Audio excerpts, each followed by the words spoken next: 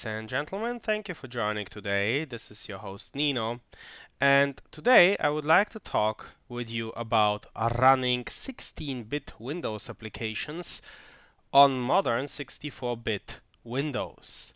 For since Windows 11, Windows is missing an important sub-element called Windows on Windows, which would allow for certain very old programs to run on modern editions of the operating system. And as I was, enjoying myself browsing almy.us, the site of Tom Almy about the XLISP-PLUS variant of XLISP, I discovered that there are many interesting ports of this programming language environment, which in various varieties has turned out to be simply insanely portable, from macOS over old Windows, over OS2, over MS-DOS, over 16-bit Windows and 32-bit Windows, down to CP/M.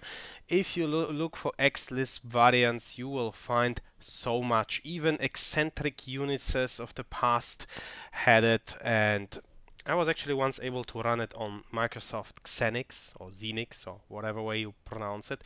So I was quite pleased to find on almy.us versions for Microsoft Windows. And I thought, okay, why not try it out?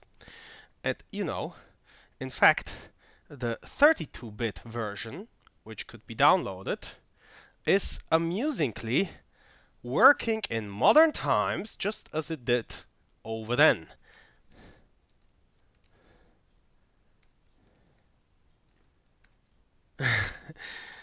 The only issue with it is it cannot be maximized. So that window is everything. I'm so sorry. Okay, exit. But when I tried the Windows 16-bit version, that's what you get. That's what you get on Windows 11. Regrettable, isn't it? In particular, if you have some of those absolutely charming 16-bit Windows programs. Frankly, I love them because they have such an absolutely oldish flair about them. Somehow I regard them as beautiful. So I found that as a big pity, and I was searching, isn't there something that can be done? And yes, of course, this video is about the fact that there is and that there can. And it is on GitHub in the repository of otya128 called winevdm. And the thing you're looking for is called otvdm. It's just a zip archive, which once you unzip it, is going to show you, well, pretty much something like this, where there's just a set of programs that you can run. The one of interest is otvdmw.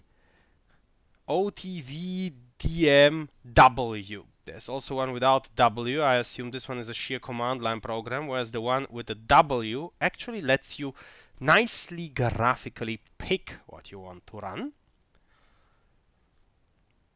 And so I should now be able to pick XLISP-WinExe, which is the 16-bit version.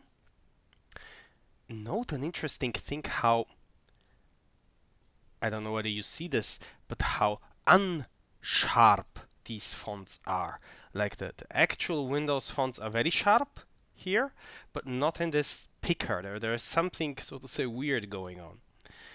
And if I pick it, then there we have the 16-bit version running. I could actually run it side by side, I believe, with the 32-bit version.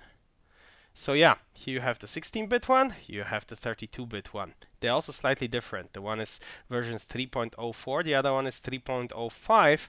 And yeah, there are slight optical differences in the layout of the programs, right? How help is in the upper right here of the older one, how it is over here in the newer one. I would like to see, is there any difference in how much room we have, in how much space we have for our Lisp programs in both versions? So the output is clearly somewhat different, and we see that we are having around a third more nodes in the 32-bit version rather than in the 16-bit version. I know who will really need to run XLISP-PLUS, the 32-bit Windows 95 version on Windows 11. There might not be a too large audience for that, right? But it is a very beautiful program. It is just a couple of hundreds of kilobytes. This is really nice to see.